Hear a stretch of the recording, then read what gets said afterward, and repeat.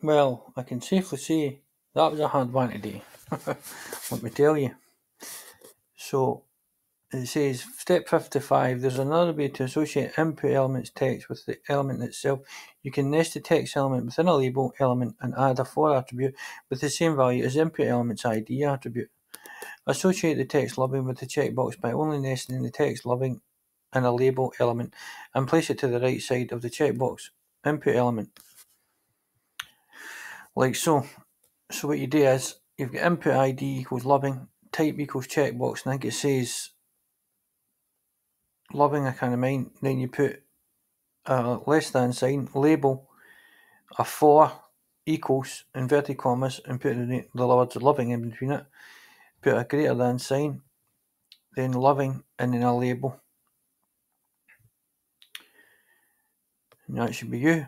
But the only reason I worked it out is because I went to W3 Schools and it says label for HTML equals HTML label and a BR break line. But no, I didn't take all that. I just used the label for equals, whatever it equals, and then point to whatever it equals.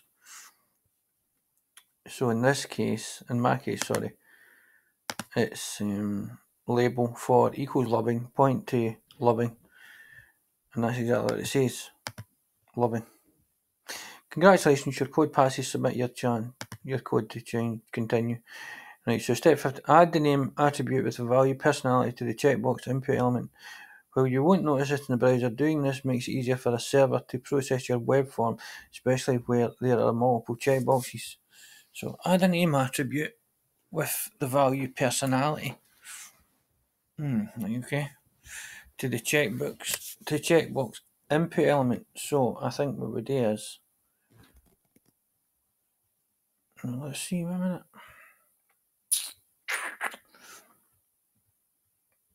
I've got to look at that because I'm not sure how. What did I do the last time? So input ID, type equals radio, name equals blah blah blah, and you point to indoor, so it's within. Right, okay, so I think I've got it. So I need to put it in there.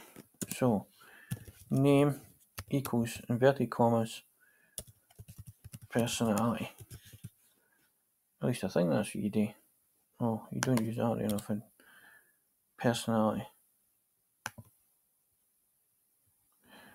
The checkbox should have a name attribute with the value personality.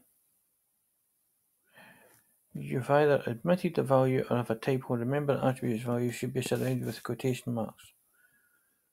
Right, it is.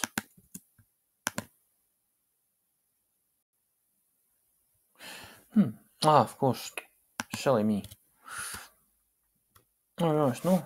I was going to say I've missed equals, but I've no. It's name equals personality.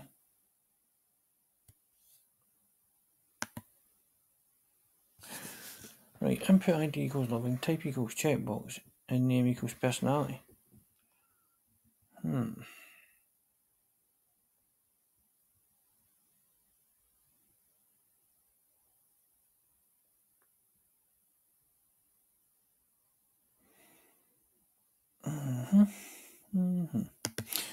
Oh. Didn't you put it in there maybe? Name equals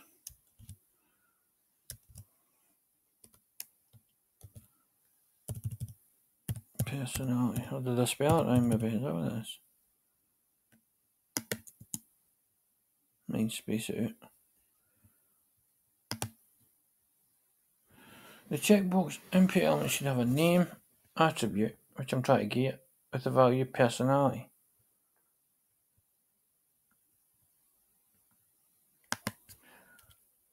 Didn't have it. Hey! Yabba dabba do.